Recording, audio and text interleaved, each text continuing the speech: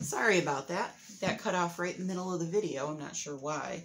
But anyways, I am doing 2 skeins of 2 rows of the Oak Tweed, and then I'm doing 2 rows of the brown.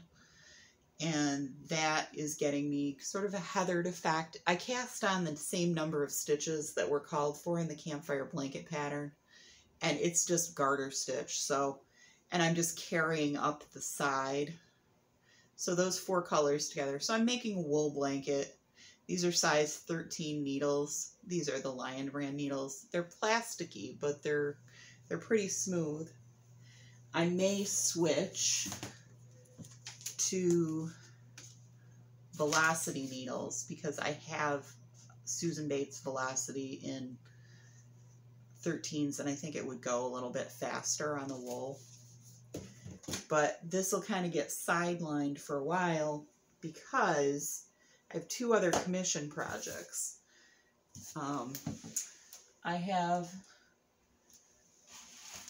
more Bernat baby blanket yarn in Rosy Posy.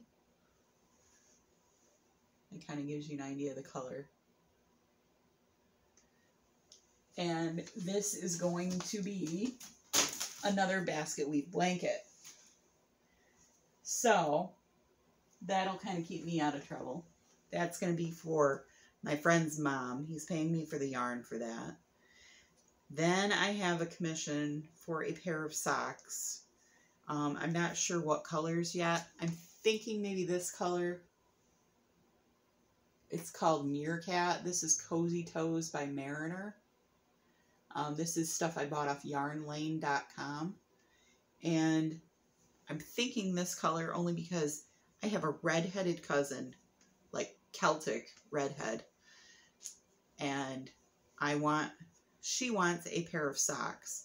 And I thought this color might be fabulous for winter. And I want to try and knit this up. This is merino wool and nylon. But I'm not really sure on that. I may knit up I may go through my yarn stash for sock yarn and see what I've got. Because I know I have a lot of Peyton's Croy. And I have a lot of, well, I have a couple of Signature by West Yorkshire Spinners. And I can't remember what color besides the purple in the West Yorkshire Spinners that I have. So I may want to try those out. The other exciting news is that Ollie's has yarn again. Ollie's discount has yarn again. What I bought was 5 skeins. This is the Heat Wave yarn by Red Heart. So if you've always wanted to try this and you've never been able to, what it does is it heats up in sunlight, even on a cloudy day, to 12 degrees above the ambient air temperature. So this will warm up.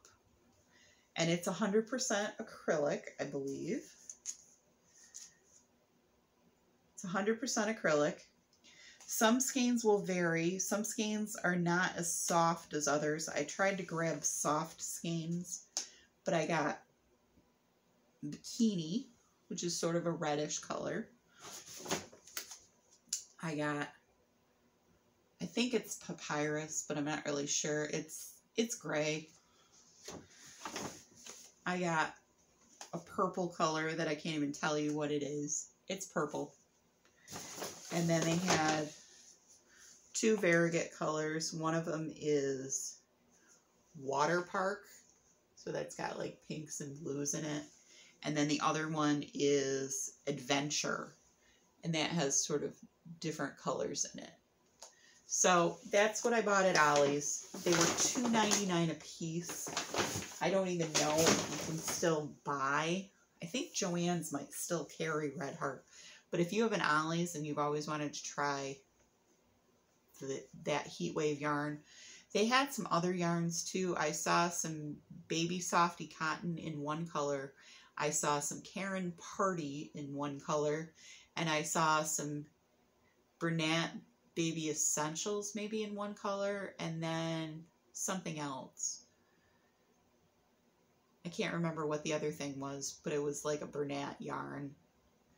And so you'll have to check and see what your local Ollie's has.